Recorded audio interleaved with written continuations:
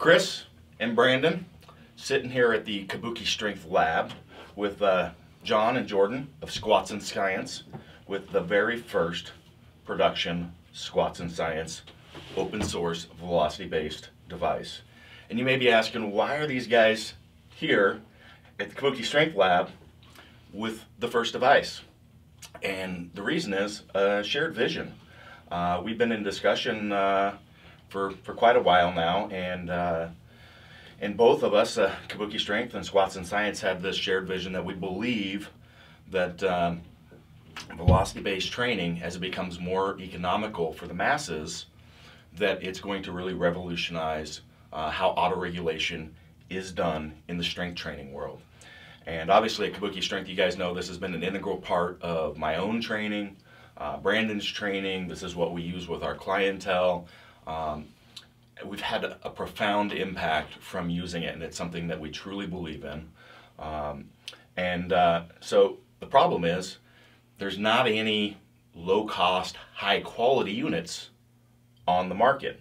So all the tethered units that have the high accuracy are very expensive, and so it's not really something that somebody can use on an individual basis. So with that, I guess you guys want to tell me a little bit about why you got started and where we're at here with this first unit that is actually mine.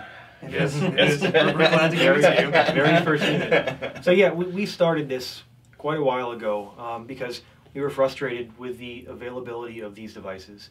We knew we wanted to do this training. This training's been available to top athletes for a long time, but we just didn't want to spend thousands of dollars to have access to it, and others as well. So we knew we could make it. We have an engineering background in mechatronics, and so we knew we could build a device, and we knew it was actually pretty easy and cheap to make. So we did. We started off with open barbell version 0.23, right? 3D printed. It was small and fragile. Mm-hmm. You could make it yourself for, I think it was like $30. And then we advanced it from there, and the whole goal was to just lower the barrier to entry for devices like this. We want people to use this type of training because it's an optimal type of training, and it gets really good results. And so we made this, and hopefully people can now benefit from velocity-based training. Yeah, I mean, I can tell you, my training, you asked me this question just a little bit ago. Would I be as strong as I am today without using that device? And without using those methodologies, I can tell you that I wouldn't be where I'm at today with how we've implemented those. And there's a lot to it. I mean, Brandon, you were discussing that a little bit. Yeah, I mean, there's I think John Burroughs said it best: is your body lies to you.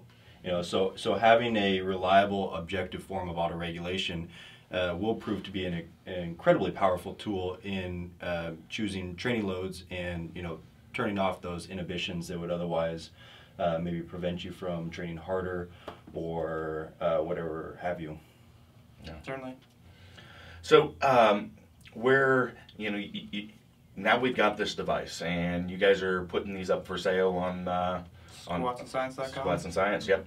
And we're hoping to be partnering with you guys. So the reason that you guys are sitting here today is we invested in you guys and hoping to get that first production run off the ground, because we're switching over all of our clientele as they onboard to this device. This will be what our online clients get as they come on board with us. And we hope to continue this partnership and hope that we'll be selling these through our site as well. But we're really proud to be able to be part of the process of getting this first production run and being able to get these to market for people. I'm sure that they're going to probably sell out quite quickly as the anticipation, right? We hope so. And we also want to say thank you because you came to us really early on, and I think you saw one of our early prototypes, and you kind of understood what the goal was, and you guys were able to give us kind of the spark we needed to get a kind of a medium manufacturer run going so we can sell these to people. And so yeah, thanks to both you guys for helping get this thing off the ground. Yeah, everyone who gets one really has you to thank as well. Well, like I said, we're just glad to be part of it, and we hope to continue to be part of bringing this to market, because it's something that we're really behind, is bringing the science and evidence-based approach to training and pushing that out there and being smart and methodical. So, Brandon, you got any questions for, with them about application use of this product here? So I think when we were talking about this a little bit is as these units become more available, the research is going to accelerate itself. So I know you do some coaching in person. What have you found in using these devices in your own training or coaching of clients? Sure, yeah. So I use this all the way up to get me ready for IPF Worlds in South Africa. And what it does is, especially if you're cutting weight, as I'm sure you guys know, your body lies to you. And so if you use an RPE scale for autoregulation, sometimes things feel harder than they actually are. I've found that my velocities tend to be really consistent even through cutting weight, especially if I cut weight slowly. Going from, I didn't cut weight like Chris does, but 175 to 163. I'll do that, most of it over the course of a month for a 2-hour weigh-in, and then drop 5 pounds or so the day before. And I noticed that over the course of a month, if I drop that first part slowly, my velocity is pretty consistent, even though things feel considerably worse. Yeah. And obviously that changes if you're doing a 24-hour weigh-in, if you're doing a bigger weight cut.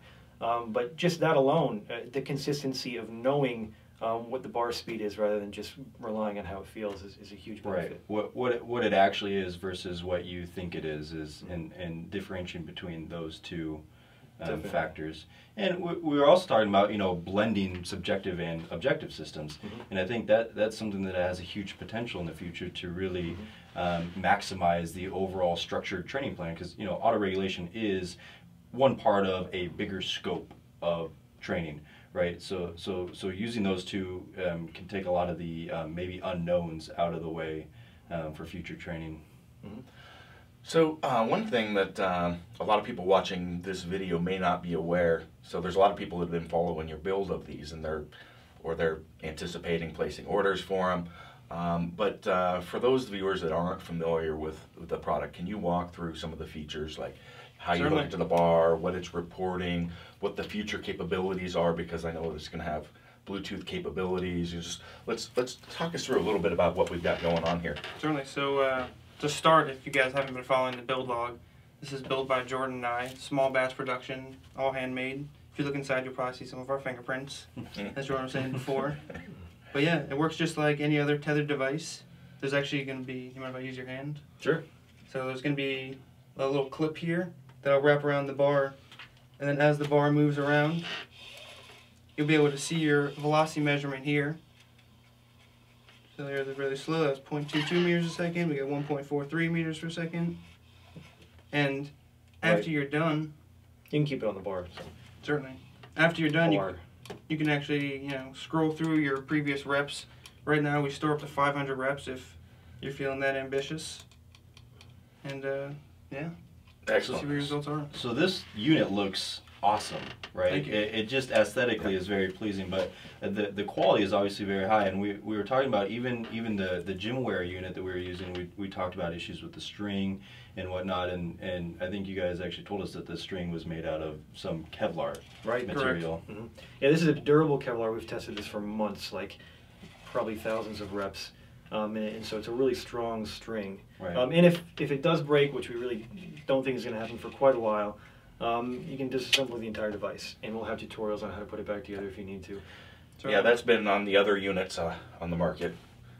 That's basically the failure point that we've seen. It's just the string, which again, you've had a very nice upgrade there. Also, a nice feature. So a lot of them come with a Velcro, and you're limited in size. So then this is, you can put it over the sleeve, the collar, whatever piece that you want. You can wrap it around the plates if you want to. Exactly. The magnetic base pops to a plate on the floor, and you guys are talking about you could actually mount it to the rack up above, get it completely out of the way, because the weights, this unit is light enough weight that the magnet will hold it. So, and then now your guys. It's open source, so basically lots of people can work on developing different applications and for this, right? I mean, talk me a little bit through the value of the open source philosophy. Yeah, so we wanted this thing to be open source in the beginning because we're a couple guys making this device, but there's a lot of potential here. And believe it or not, there's a big lifter maker community out there, and so they want to get their hands on them and they want to play with it. And you know, features like, you know, if you want to work on board presses or something, you know, let's say you want to increase the velocity at some range of your lift. Well, maybe you want to analyze that specific range of your lift over time and see if your prescribed exercise actually has that impact that you're looking for, right? Things like that. Those are cool features that you don't really usually think about with string-based devices, but you can implement that yourself if you have the desire and the capability. So we want people to have that access. The firmware is totally open source. It's an Arduino microcontroller on there. The app, when it is released, will also be totally open source if you want to put your own, you know, if you want to put some cool graphing functionality in there. If you want to do some other interesting stuff that we haven't even thought about yet. And if you want to do that, if anybody out there wants to hack their device or hack the app, just go to our website, squatsandscience.com. We have a forum. You can post any build that you do. You can post any source code, and we'd love to comment on you. We'll help you out too if we can.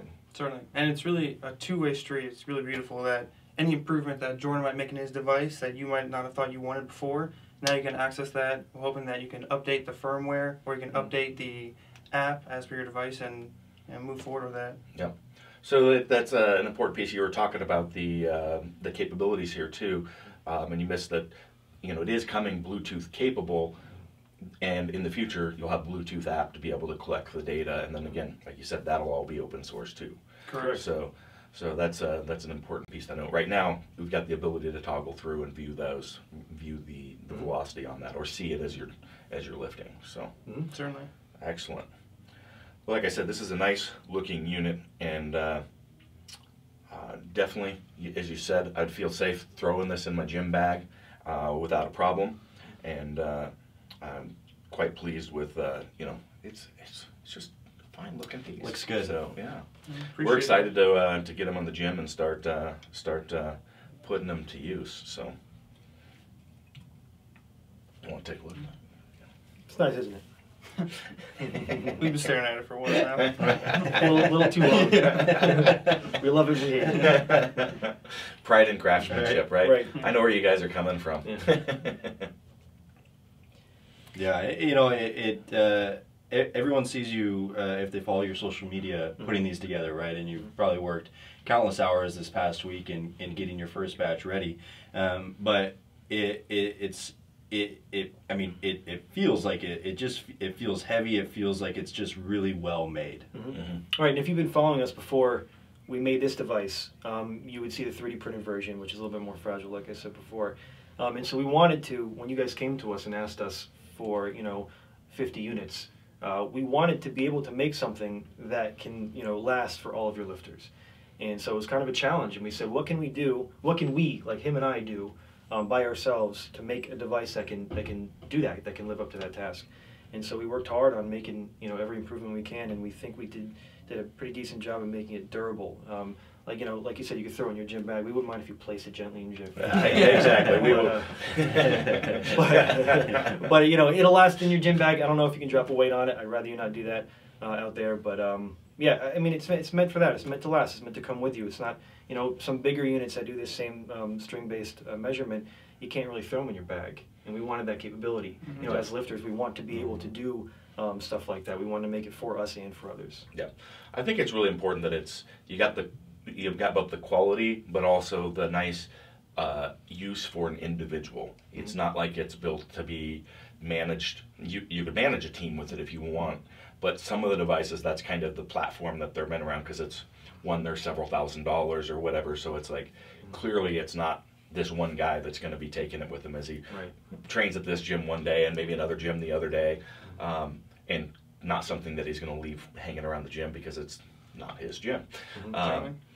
So, because that's where I see the technology being. It's something that, you know, somebody says, I want to use this for my own individual training, and that's where it's gonna, that's where, you know, that's how this is gonna propel, and it's got to be priced appropriately to do that. And so that's where I commend you guys doing this, because nobody else is making an attempt to do that, not with the quality or accuracy of what you guys are presenting. So you guys do have some validation studies planned for the future too, is that not correct? We do. So tell us a little bit about that. Yeah, so we teamed up with Dr. Mike Zordas at Florida Atlantic University. He's a good friend of ours, way back from the FSU Weightlifting Club days. And so he has a device right now, an older version of the device. We're going to send him one of Duffin's devices. And so he'll validate that against the best of the best. He's using engineering grade velocity measurement devices. And so we'll have the most accurate algorithm we can possibly get in this hardware. And that'll be out. He's doing a study this spring, and that'll probably be published sometime in the fall, maybe spring of next year. And that way it can be used, both in the gym and in science, because we've been getting a lot of attention from people in academia who want to use these because they can't afford to get 10 of these to run, big data collection studies. Because if you get 10 of these, it's a cost of one of a similar device. Yep. And that was kind of our goal from the beginning, an order of magnitude cheaper than something similar. And that way, in sports teams as well, we got a call from the Washington Redskins, and they said, we want to get these on every rack in our gym, but even we can't afford to put that many on there. So something like this can really help. Yeah, certainly can, and that's how I see it. I mean, we had 2 of the higher quality tethered units in the gym at one point, and even that, when we were trying to use it, wasn't enough. Mm-hmm. So again, we went to a lower cost individual based unit, and yeah, there's definitely if you're running a team sport and you're trying to run them all through one rack or one bench, mm-hmm. it's not going to work. I mean, anybody that's managed a team is going to tell you that doesn't work. You're going to take it and split. You're going to have 3 or 4 guys split over 5-10 racks, and right. Yeah, that's the way it works. So. Yeah, and there will be a study coming out, like you were saying, in the fall. But having access right now to those measurement systems means that we can calibrate these devices to be incredibly accurate right now, both with digital calipers as well as these optical tracking systems that will tell us, our device versus the optical tracking system. Excellent. All right. Do we want to spend any time talking about a little bit more on velocity training methodologies? Yeah. I mean, that's something that we that you've been doing for quite some time now, and that we run our virtual coaching clients through.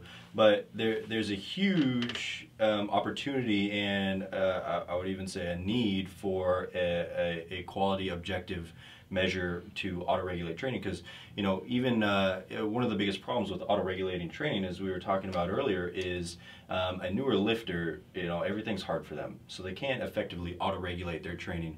So even though this is seems like something that came out of the future in terms of technology, this is something that should be used from every qualification of lifter. So yeah, it's awesome. Well, do either of you have any last comments or anything before we wrap up the interview? Yeah, hopefully you can check out squatsandscience.com, check out the build log, check out the build process, give us any feedback. Hopefully, like Jordan was saying, people will hack on these and add some functionality and spread it with the community and excellent. Grow the device. Yep. Keep an eye on Squats and Science. Keep an eye on our website. I'm sure you're going to see some cross links between the two here in the future as well. So again, really happy to be working with you, gentlemen. Glad you came out to the facility today, and we're excited to get to use and putting your stuff to the test. Thanks, Chris. Thanks so much. All right. If you want to maximize your strength and the longevity of your athletic career, or just support the production of further content, click on this video to the link to our store to check out our full line of products.